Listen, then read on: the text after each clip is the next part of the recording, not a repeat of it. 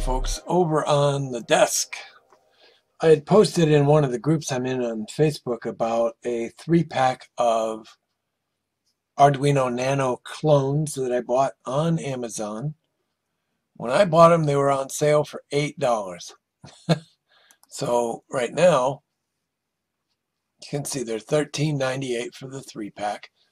They actually have a couple in stock. I guess this is local to me. But yeah, it was a little tricky to get working on Ubuntu. Not really tricky, it's just I had to actually come back and pay really close attention. For Ubuntu, let's go over to the IDE real quick. On Ubuntu, all I needed to do was select the board, select the old bootloader, and the appropriate serial port on the Ubuntu laptop. On Windows, it didn't come up. It only showed COM1, which is another device. It did not show the board. What I had to do was go to their website, download the driver. Once the driver downloaded, there's a RTFM, a read-the-fine manual. There is a user instruction on how to do it.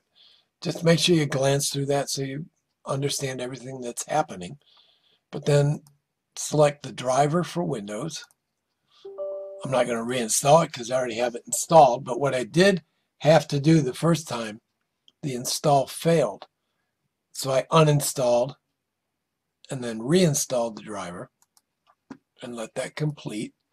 And now it works just fine. We'll do a board query. Typical for a lot of the Chinese Nanos or a lot of the Chinese knockoff Arduinos, you don't necessarily get a serial number. There is a programmatic way to get it if it's available, but I don't know, I'm not that concerned with it. But yeah, so it works. And again, right, Arduino Nano, under processors, select the old bootloader, select the appropriate COM port, and it works. We'll upload the blink sketch just to show you. And it's blinking and using the built-in LED underscore built-in. But yeah, it's blinking fine. That gives us the appropriate board and it works, fully functional. I'll post a picture right here of the box and of the Nano itself. And there is their page. The item page. I'll put a link to the item down in the description of the video.